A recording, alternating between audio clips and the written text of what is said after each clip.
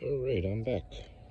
This week we're gonna smoke a ham, and so ham's already been cooked, so you don't really need to cook it a long time. You really just want to heat it up and glaze it, especially if you're going to do it in a grill. This ham is a North Country organic applewood smoked uncured spiral ham. No preservative, no nitrates, no antibiotics, hormones, and GMO ingredients. So it's pretty clean ham, which is hard to find sometimes. But I got this at Whole Foods.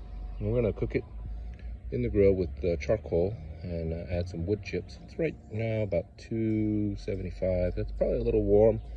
We'll lower it a little bit, but the charcoal's heating up. I'm gonna put this baby on there. Let it cook probably just like this for about, I don't know, maybe two hours or so, until the internal temperature is about, I'd say 140, just to heat it up. Then we're gonna make a nice glaze.